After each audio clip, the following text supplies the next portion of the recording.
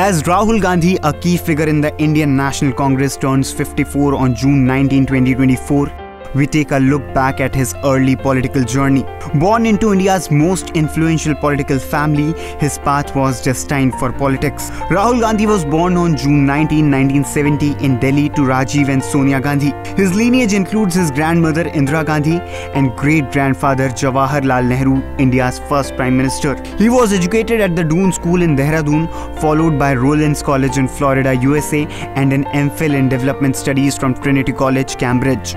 Rahul's formal political career began in 2004 when he contested and won the parliamentary seat from Amethi, Uttar Pradesh, a constituency previously held by his father and uncle. This victory marked his active entry into Indian politics. Despite his prominent family background, Rahul faced significant challenges. Critics often labeled him as inexperienced and out of touch with ground realities. His early efforts to connect with youth and rural populations were met with mixed reactions.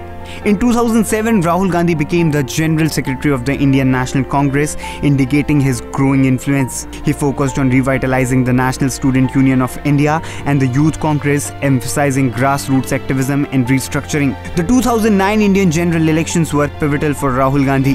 His efforts in the Congress campaign contributed to a significant victory, securing a second term for the United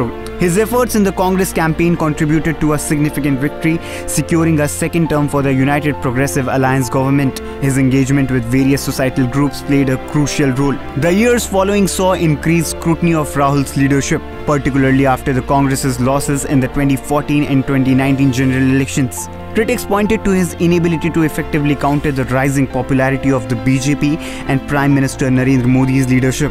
Ahead of the 2024 Lok Sabha elections, Rahul Gandhi's approach witnessed a notable transformation. His Bharat Jodo Yatra and Bharat Jodo Nyaya Yatra initiatives resonated positively with the youth, the underprivileged and farmers. This connection was reflected in his victories in Raebareli, Uttar Pradesh and Wayanad, Kerala during the 2024 general elections.